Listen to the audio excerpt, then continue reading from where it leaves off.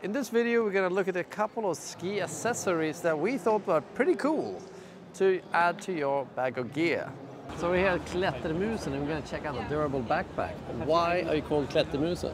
Yeah, so the brand actually was started by a group of climbers in 1975 in the north of Sweden. And it was a workshop, so it was all about coming together, some sewing machines, a bit of fabric and some patterns, and then going out, testing the products, coming back. So it was always about the products, and the name just, it's a classic story of let's find the silliest name and make sure the products stand for themselves. So that's the same philosophy since 45 years. I think that's pretty cool, choosing a silly name so you don't want the brand, you want the product. Yeah, sort exactly. of. Yeah, I mean, cool. there's enough brands out there. Right? So what's cool about this ski backpack? Yes, this is the Ull Backpack. We introduced it last year. This is a new color variation and a slightly new fabric. So it feels very durable. Yeah, it's the idea with this backpack was to make a ski touring backpack that was as minimalistic as possible.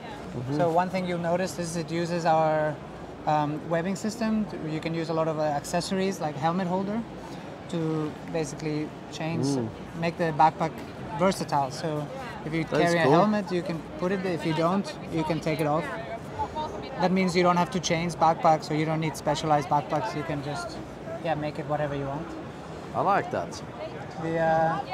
How can you hang the skis on? Is it diagonal or A-frame? You A-frame on the sides. This is compression, but also a way to A-frame it. And you have a hole here for eye sacks, which goes in here. Here. Oh, cheeky, so you can go through like that. Exactly. And then you keep it tight to this. And perfect. You have a big opening here with a secure... And it's like one big bag. Actually, I'm glad you asked. Yeah. There's an avalanche pocket here for your probe and your shovel. All right. Which can be secure and has a special water outlay here. So if your probe or your shovel is wet, it doesn't impact the rest. Ah, I like that. And then you have a small side access pocket, or rather big. So it's really just one big pocket inside and one for the avalanche stuff. In case you really need simple. In case you need your pillows. Can I try it? Yeah, absolutely. That's the last little thing. Can we roll it up so it looks a little cool on my back, you know? We'll do what we can. We do what we can. I do think they're quite cool, these mountaineer looking backpacks. I would like one, since they're so lightweight. And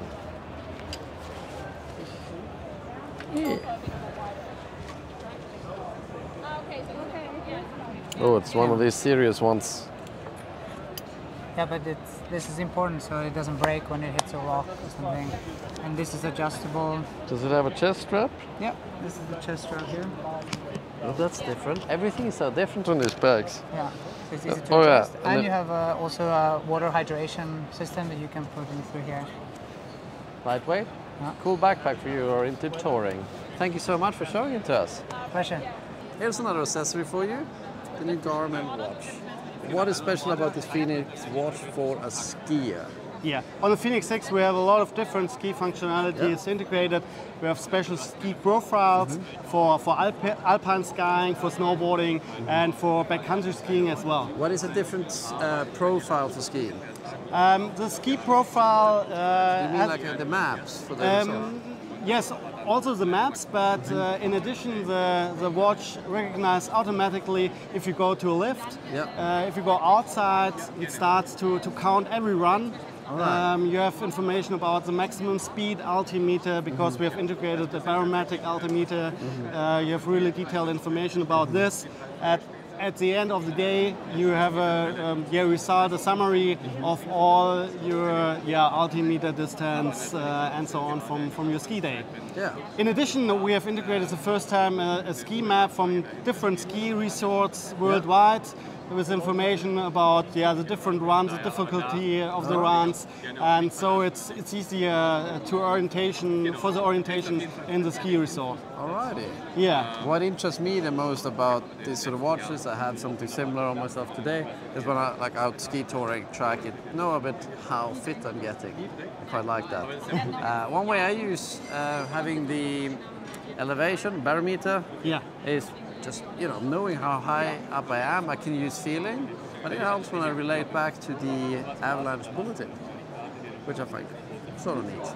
Yeah, an additional really new feature is a backcountry profile. Yeah. So it's easier to record the uphill and downhill. Yeah.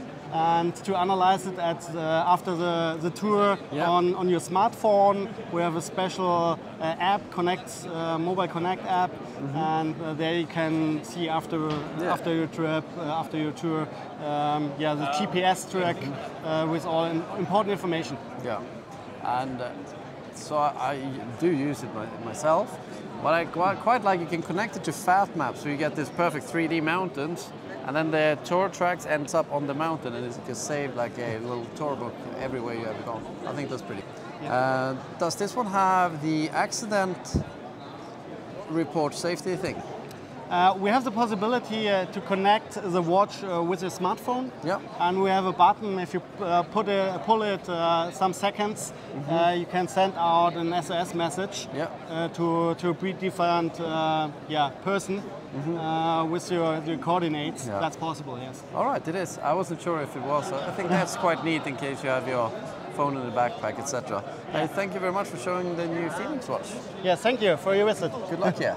I mentioned Kang Poles already last year, but this year they really stepped it up.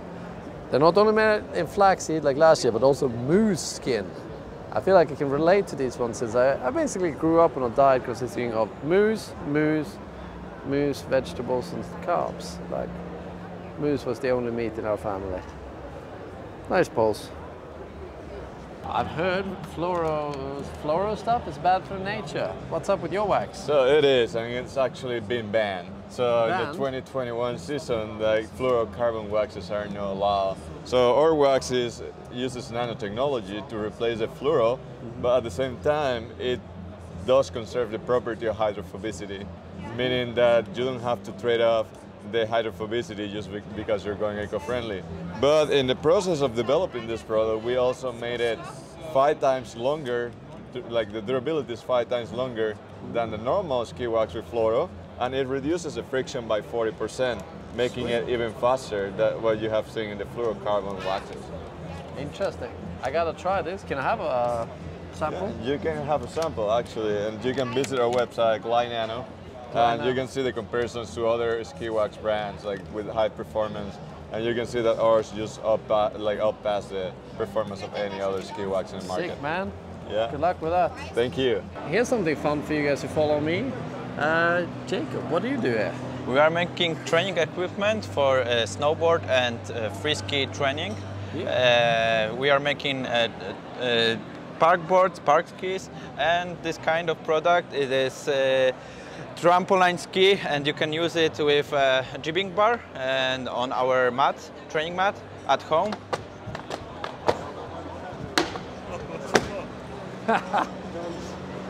I already have a pair of similar ones from Ski Addiction. These ones they recommend to wear with shoes. So maybe you can nose spots it better. Or like put a little bit more weight in it before you fall out. As a little pro.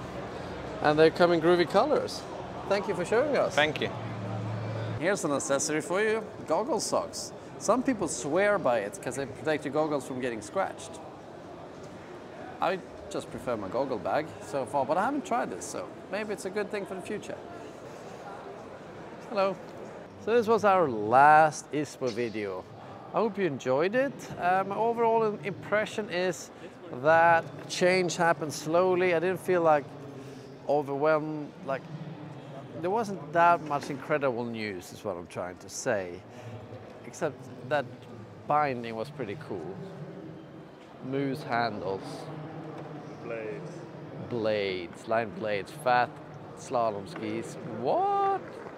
Anyway, give it a little like and subscribe if you enjoyed this video.